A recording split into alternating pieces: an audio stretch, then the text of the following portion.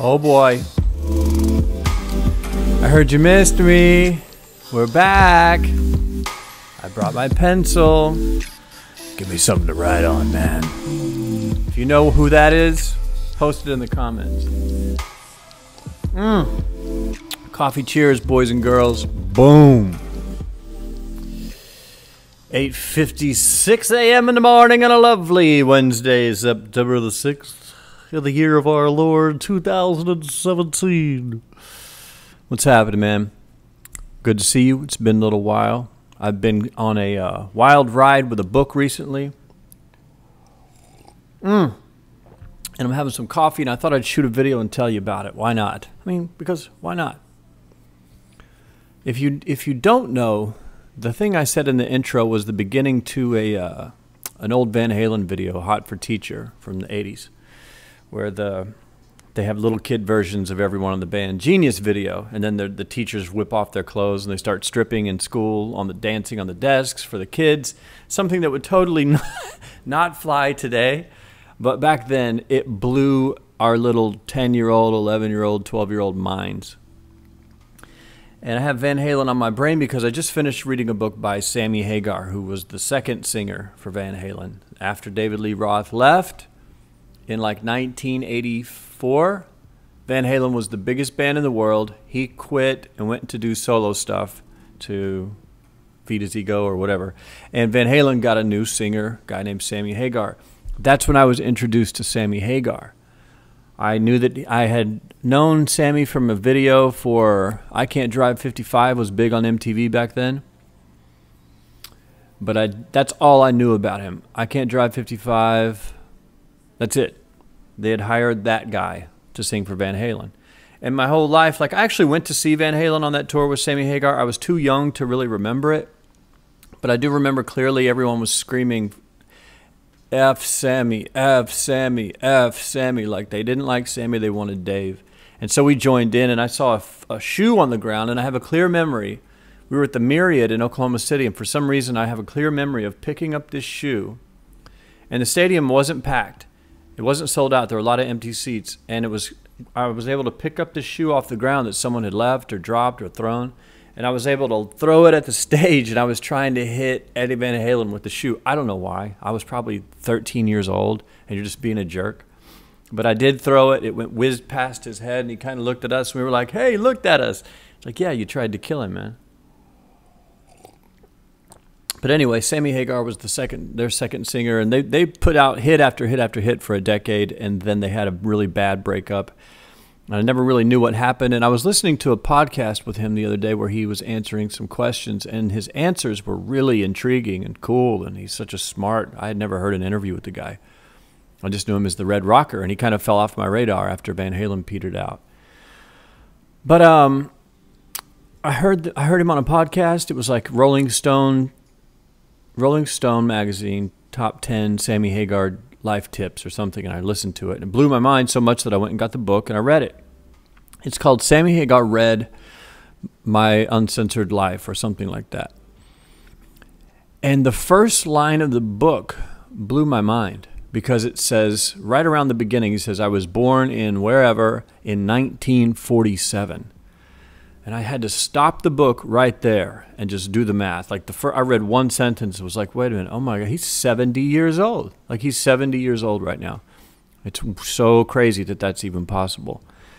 Because he was in Van Halen, but it turns out he was about 10 years older than the guys in Van Halen or something. He was much older. And he had a career that spanned back 2 decades before he joined Van Halen. He was playing music in the 60s, the 70s, and then joined Van Halen in the mid-80s. And I had no idea about any of this stuff or any of the other stuff that he'd done. But it was really an incredible book. It's one of those books I started reading. I haven't listened to a Sammy Hagar tune in decades. I started reading the book and just got sucked in, and I was done in, I think I spent 2 full days, like reading it off and on for the entire day. It just sucked me in. I'd wake up, read a chapter. In the middle of the day, I'd read a couple more chapters. And then at night, I'd read before I went to bed. And it totally sucked me in because his story reminded me a lot like mine. In the beginning, he was extraordinarily poor. and came from really rough upbringings. His dad was an alcoholic, severe, and his dad also fancied himself a bit of a boxer. This guy was a badass. He was knocking people out left and right. He was missing teeth. He'd come home. He'd be fighting. He would have fought people. But he was a really bad drunk. And he tells stories about how his dad used to come home after work. He'd come home late, drunk, and beat up his mom. He never abused the kids, but he'd beat up his mom and attack her and have sex with her while he's beating her, and like just all this horrific stuff. And that's probably what got me, because I had some weird stuff going on in my childhood too, and my dad was also alcoholic, and he abused my mom and all that stuff, and that's probably what got me. In the beginning of a movie or the beginning of a book, I have to have a connection with something to keep going, or I'll just lose interest. And now that I'm talking about it, I bet that's what it was. Like, oh wow, he was just like me. Little poor kid, crazy parents, everything out of control. And it was so bad, and it happened so many times, that he said that if his dad wasn't home by a certain hour, so let's say he gets off at 5, if he wasn't home by 6:30, the family would start making preparations for the disaster that was coming. And his mom would stash blankets and pillows, and water, something to eat. She had it stashed in plastic bags in a orange grove that they lived next to. And when their dad came home, sure enough, he'd be drunk. They'd just leave, go sleep in the orange grove, and come back when he was sober. So really traumatic, crazy childhood. But, he started playing music, got a guitar, started playing in bands, and was struggling just like anyone else, playing club gigs, making no money, playing for free, trying to, pass around a hat, things like that. Then he ended up, writing a few hits, getting a record deal, had a solo career, joined Montrose, which I never knew anything about Montrose, but he was a singer in Montrose, and Ronnie Montrose was the guitar player. Never knew any of that history, and they were big. They were a big band, playing stadiums and theaters and all that. And then he quit. It was a really bad breakup with Ronnie Montrose. He let him go. He fired him, basically. And Sammy said, okay, I'm going to go ahead and do all the stuff that I told you I wanted to do. He got fired because he wanted to put on a bigger show, like really dress it up, pay for the extra money to light off bombs and, have cool stuff on stage. And Ronnie Montrose just fired him because he didn't agree with that. So he went and did it himself, and his career blew up. He became bigger than Montrose. And in his solo career, he was as big as Van Halen was. They were about the same level until Jump hit. And if you were around in the 80s and you remember MTV, when Jump came out, it was the biggest video, the biggest song. Van Halen was just huge, and it was those videos that really did it. People forget, I even forget sometimes, how powerful MTV was back in the day. If you had 2-3 hit videos, you would sell 2-3 million albums just from the videos. Then you go out and tour, win over fans that way, and But he said when Jump hit, they leapt up to another stratosphere, and he couldn't quite keep up. But then David Lee Roth quit, and Sammy Hagar, who was dealing with all kinds of crazy stuff with his wife, got the call. He was thinking about retiring. He had a couple million in the bank, and he was like, I think I could just retire forever, take care of my wife, who was having mental problems and all kinds of crazy stuff. But then Van Halen called, and he joined the band. And I'd heard the legends about, when he joined the band, they said that one of their Ferrari mechanic, they had a mutual Ferrari mechanic, Lamborghini mechanic, Sammy and Eddie Van Halen. And he was the one that suggested to Eddie, he said, hey, do you know Sammy Hagar? And Eddie said, yeah, of course, I love Sammy Hagar. He said, you should call him, ask him to join the band. And so Eddie used the mechanic's phone, dialed Sammy Hagar and said, let's do this. And, a few days later they got together and jammed, and it happened. So they spent the next 10 years pumping out hits. I can remember, my God, when 5150 came out, I was a little kid, but I was old enough to be out of the house on the weekends. In Ada, there was nothing to do. So on the weekends, kids, if you had a friend with a car, you just got in your car and you cruised up and down Main Street, and you drove in a circle. There were about 4 streets. You just went down a few blocks, this way a few blocks, this way a few blocks, this way a few blocks. And that's what we did on the weekends. And I remember very specifically hearing Garth Brooks. I got friends in low places. I heard that playing from someone's truck in one of those parking lots that we used to hang out in. They called it parking. You just parked and drank or smoked pot, got in a fight. And I remember when that album came out with Sammy Hagar, 5150. I think it was 5150. Whatever had like Hot Summer Nights.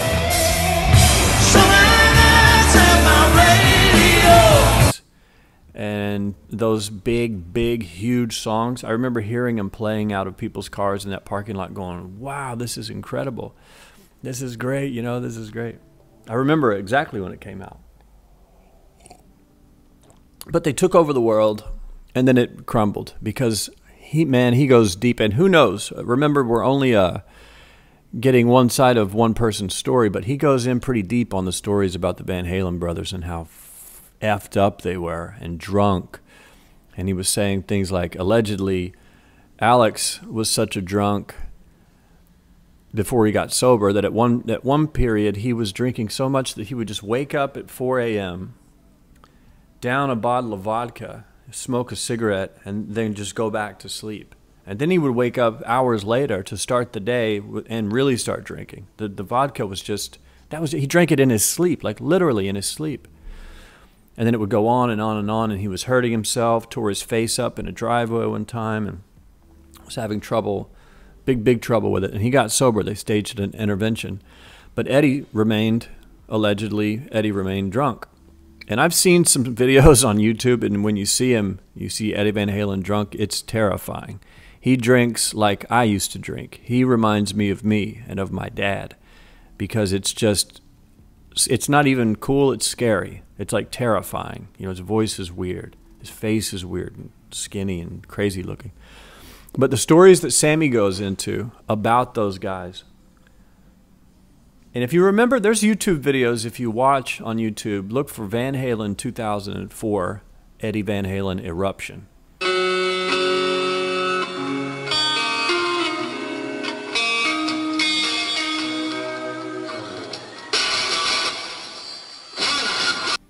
And you can see the state that Eddie was in. I missed all this because I had started listening to Nirvana, Jane's Addiction, Pearl Jam, Soundgarden, Alice in Chains, all that. And we all I didn't listen to Van Halen anymore, so I lost touch with him. Then to go back and see those videos of Eddie in 2004, just so drunk that he can't stand. He was like sitting on the drum riser, trying to play his guitar, and he couldn't. You know, here's the best, probably one of the top 2 or 3 guitar players ever in the history of music, and he couldn't play the guitar. Very strange to see and sad. But they broke up. There's so many details in the book, it's amazing. But my main takeaway from the book is that in a lot of ways we get things wrong. You see someone who's made it, whether it's music or whatever, and you think this is some sort of a lucky guy. Oh, he's just probably comes from a place of privilege. You know, he probably got a big loan like Trump to start his empire. You know, maybe his dad was a businessman. But what you don't realize is that that's not the case. Like those huge rock stars that I used to watch on TV and idolize, they were just guys like me that picked up guitars and worked constantly and hard. And that's one of the big takeaways I took, was the amount of work that all of the people that he talked about in the book did. Like the Van Halen brothers, they played music every single day, all day in the garage where they'd built the 5150 studio, just all day, every day, practicing, recording, writing riffs, putting them down. You know, they had 100 song ideas. There's 1,000 song ideas somewhere on hard drives, I would bet you, that never got released. But the amount of hard work that was involved was the thing that slipped my mind in the beginning. I swear to God, there was a point where I thought, okay, I can admit this on YouTube, I guess. I've said a lot of crazy stuff on here. But there's a thing I used to do when I was probably a preteen into early teens in Ada, Oklahoma, which at the time was a town of about 4,000 people or something. I had it in my mind that at some point in my life, a limousine was going to pull up with a briefcase full of money, and they were going to say, hey, kid, we heard you got the goods. We want to give you $1 million. We're going to put you in a private jet and fly you back to L.A., and we're going to record an album. That's how I thought people were discovered. I had no clue. I was, you know, maybe I read it in a book or something. But I always thought I would go out for walks. I'd be at home, nothing to do, like, man, what am I going to do? Well, I'll go walk around in case that limousine's driving around Ada, Oklahoma right now. And I would go walk for half an hour around the neighborhoods, around the grocery store. And in my head, I would be realistically thinking, like, man, when they pull up, when they find me, this is going to be amazing. I had no idea that you still had to do the work. No matter what it is, you have to do the work, man. Whether you want to be a baseball player, a UFC fighter, a boxer, a rock star, whatever, the work. The people who win are the people who work. And it's not even the people who are the most talented because, I mean, in music, we all know bands that aren't very good that make a lot of money. You know, I'm sure a name just popped in your head, posted in the comments. Whoever, I've got one. There's a lot of bands that weren't really they weren't the greatest musicians, but they made tons of money. Their songs weren't very good, but they make tons of money. I mean, it's going on right now. You can almost predict, like, the bigger the star is, the worse the music is. Because in order to become a star, you have to write music that's dumbed down enough for the general public to understand it. So you can't throw in like jazz riffs and time signature changes. That's why all the music that's big, it's very straightforward, almost childish. You know, like, what is this? But people are going crazy. You know, hey, Macarena, really? Really, bro? You know, have you ever heard this guy or this guy or this guy? It's strange. But there's tons of work that goes into it. And that's what I was saying, like the talent, it has to be some talent plus tons of work will get you further than being uber naturally talented and being a lazy, egotistical asshole. You see the guys with the less talent but the more work ethic make it much, much farther. Same with the marketing stuff. I'm not the smartest guy in the world. I'm not a math genius or a scientist. I just put my head down and work for years, like I lose track of time and of everything. And it's just the work. It's the work. It's the work. There's no luck. There's no like, well, he's lucky because he's from what? Because I'm from a poor family in Ada, Oklahoma. That was my luck. I mean, give me a break. It was the work.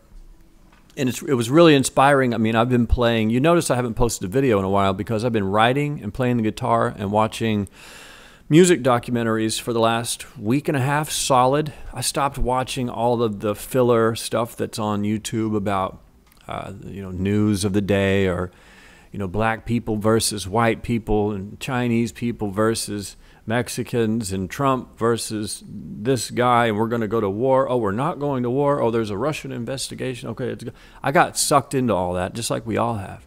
So instead of focusing there, I started focusing on, you know, things that actually matter to me, you know, like music and watching this stuff. And it's great to get to look back at all those bands who were a mystery and they were like gods to me back then, and hear them tell their stories.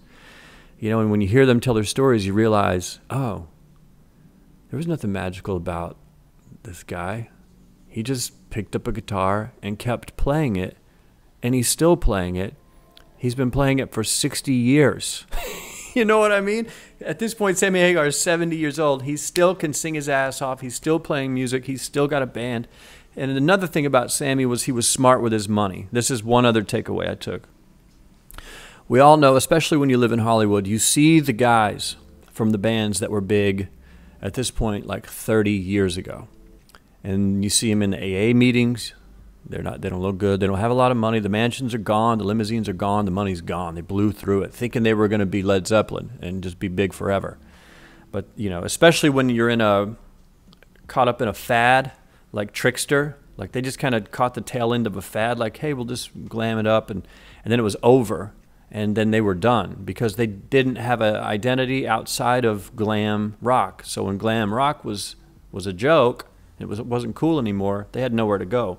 You know, a band like Motley Crue survived because they had their own, they were slightly outside of the genre. They kind of kicked it off and people just copied them. Some bands were able to creep through and make it. But and Sammy's one of them. He's still got a band. He's still playing. You know, he admits it in the book. He's like, when I make an album, maybe it'll sell 9,000, 10,000 albums. But luckily, he doesn't care anymore because he's worth about $120 million according to the internet, according to Google. And that's because while everyone was drinking, buying cars, setting them on fire, getting divorced, losing half their net worth each time, burning down houses, blowing money on excessive private jets and stage, you know, just all this stuff. A lot of bands that were big at that time, they don't have any money anymore because they blew through it.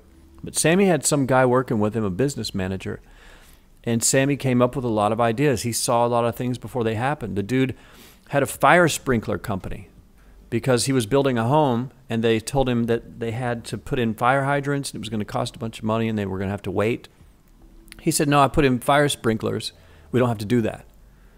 If you let me put in fire sprinklers, I'll show you we don't need the fire hydrants. And they let him do a test on one of his houses. He was buying homes for rental properties way back in the day. When he would get money, he'd put it into other things. And the fire department allowed him to do a test. He took one of his junkier homes, fit it with fire sprinklers, put a trash can in there, lit it on fire, and then had a neighbor call the police or call the fire department when he saw the smoke. And they did the math to see if the fire department got there first or if the sprinklers got there first. And of course, right when the smoke hit, the sprinklers stopped the fire, and by the time the fire department got there, the fire was over. So they said, okay, you can do that, and his light bulb went off. He said, I'm going to start a fire sprinkler company. And they started installing them all over the state where he lived, and it was a successful business. Another idea was he was spending a lot of money on traveling for his band. And he was sick of paying travel agents. Like $100,000 a year were going to travel agency fees back then. There was no internet. There was no Expedia. So instead of paying that, he said, I'm just going to start my own travel. He bought a travel agency, and they booked his travel. So now he wasn't making any money on the agency, but it was saving him all the fees that he normally paid to someone else. He just paid him to himself. Then he started booking other bands. Like he went to all the labels that he knew and said, I've got a travel agency. And he started booking booking travel for all the big celebrities back then.